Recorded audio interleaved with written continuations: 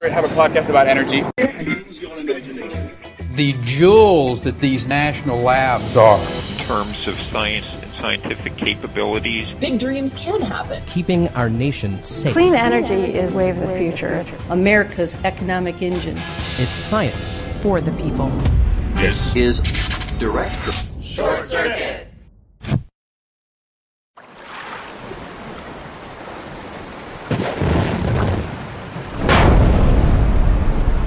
An explosion on the Deepwater Horizon oil rig in the Gulf of Mexico. A well drilled by the BP oil company blew out. That killed 11 workers. That oil rig has now sunk. And cleanup crews spent the day trying to keep the 12-mile-long oil slick from the rig from reaching shore. Unleashing a gusher into the Gulf of Mexico for 87 days. We look down at thick brown streaks of crude on a sea that is normally deep green. The most devastating environmental disasters ever to hit U.S. shores. It was apocalyptic. I mean, I was at ground zero.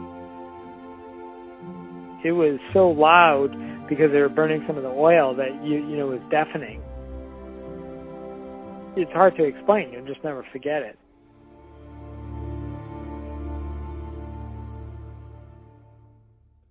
April 20th, 2017 marks 7 years since the Deepwater Horizon disaster and the worst oil spill in U.S. history. That voice you just heard is Chris Reddy, a senior scientist at Woods Hole Oceanographic Institution. I've been studying oil spills my whole life. I did my PhD on a diesel fuel spill that happened in 1996, and I've looked at old diesel fuel spills from 1969 and 1970. As you can tell, Chris is something of an oil spill expert, which is how he ended up on a boat near the epicenter of the spill just days after the explosion. The Deepwater Horizon well would eventually leak more than 3 million barrels of oil into the Gulf of Mexico before it was capped, reaching as far as the shores of Florida, Alabama, Mississippi, Louisiana, and Texas. In 2015 in the Yellowstone River, you name it. If there's a spill, I'm usually there. Oil spills are what I do.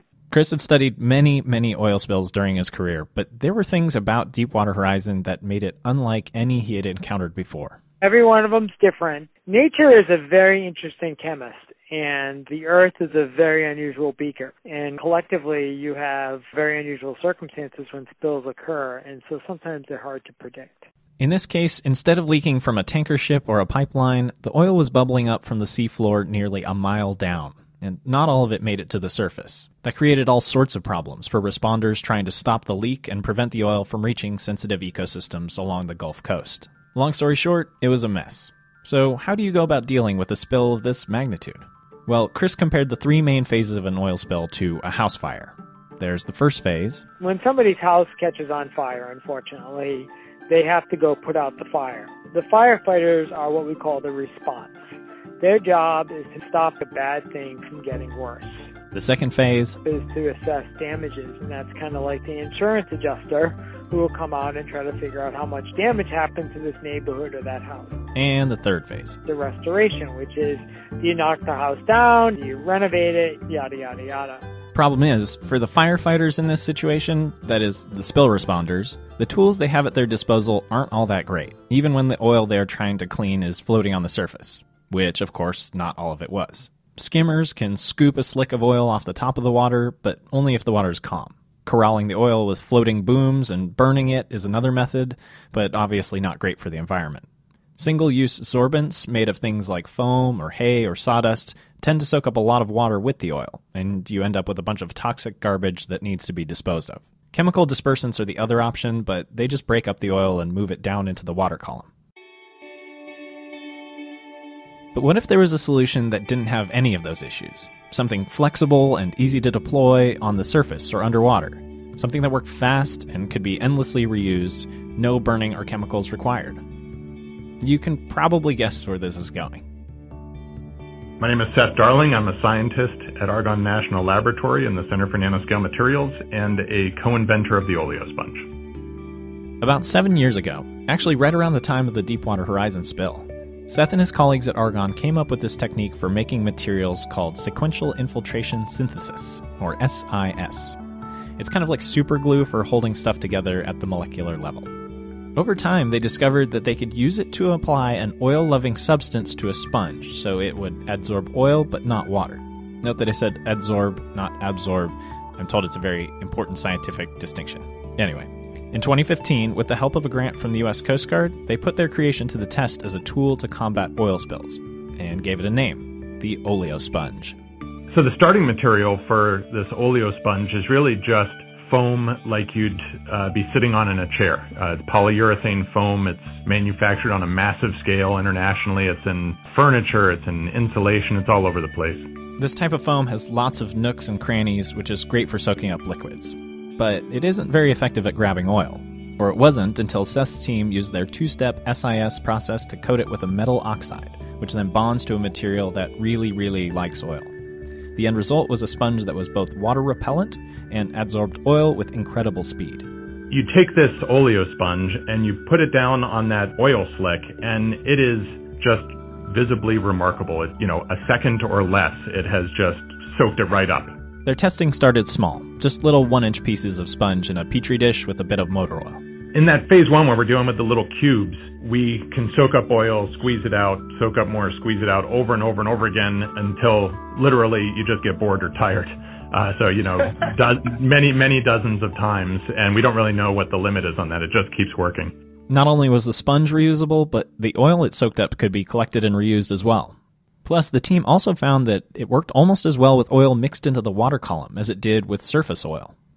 So once they'd proved that the concept worked, it was time to take their testing to the next level. To do phase 2, we scaled up 10,000 times to create basically an 8-foot by 8-foot wall of this oleo sponge. We actually had to go to a facility out in New Jersey to do this demonstration test in a huge tank of seawater. But before they even started testing, Seth said they ran into an unexpected hurdle. It's really hard to get your hands on crude oil. I presumed, it being one of these widely traded commodities that you hear about all the time, that you can just buy some. And it turns out it's not so easy. I think you can buy, 1 million gallons, but to buy a gallon, not so easy. And we had to work for quite some time before we could find a place we could get our hands on some to do some testing. They eventually managed to get access to crude oil samples through their Coast Guard connections. And during the course of the testing, the oleo sponge stood up to the punishing conditions time and time again.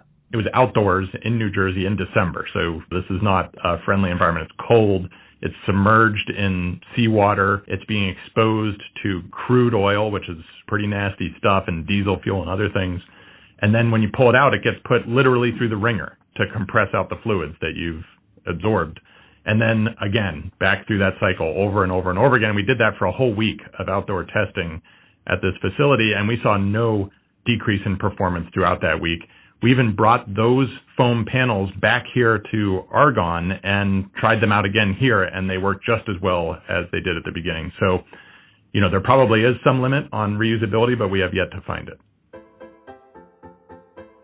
So the oleo sponge is effective, reusable, and maybe most importantly, easy to use. Chris said the response to Deepwater Horizon and other oil spills really hinges on one key factor: speed. The quicker you can get equipment and people to the scene, the less damage a spill can do. Oil spills are all about logistics and location. A firefighter can show up and put out somebody's garage before the house catches on fire, then it's a victory. Perhaps the biggest game-changing aspect of the Deepwater Horizon is that people are beginning to appreciate that response-side science. That's where countermeasure tools like an effective sorbent or a sponge like your Argonne folks are developing is critical. So far, the team at Argonne has received nearly 200 inquiries about the oleo sponge from people all over the world. So we've been lucky with this technology. Usually when a national laboratory like Argonne comes up with something they think might be technologically useful, you've got to kind of go out there and hunt down the people in the industry who might be interested and present it to them and try and spark their interest. This one was a little bit of the reverse, that because we were fortunate to have this kind of viral media attention that this thing drew, people have been coming to Argonne expressing interest. And the hope is that, one or more of those will turn into some type of a partnership which can really move the technology from the laboratory out into the real world. Someday soon, the oleosponge could be stored in places where oil spills are likely to happen, like oil rigs or tanker ships, ready to deploy at a moment's notice. Seth said the sponge has also proven effective in cleaning up diesel fuel, which could make it a useful tool for cleaning up the small spills that frequently pollute ports and harbors. Being able to develop a technology that can actually make a difference in addressing those types of catastrophes is just awesome. All of this, from the spark of an idea to the finished product, happened in just 2 years. And while this is a story about an oil sponge, it's also about innovation. It's an example of the unexpected discoveries that happen when our national labs devote their considerable brain power to tackling burning questions. Sometimes questions that haven't even been asked yet. It's one of those things that you can't do intentionally, really. And it, I think, speaks to the value of basic science research. There are countless examples through human history where just exploratory discovery type scientific work led to something no one would have envisioned at the beginning that turns out to be useful or in some cases even world-changing.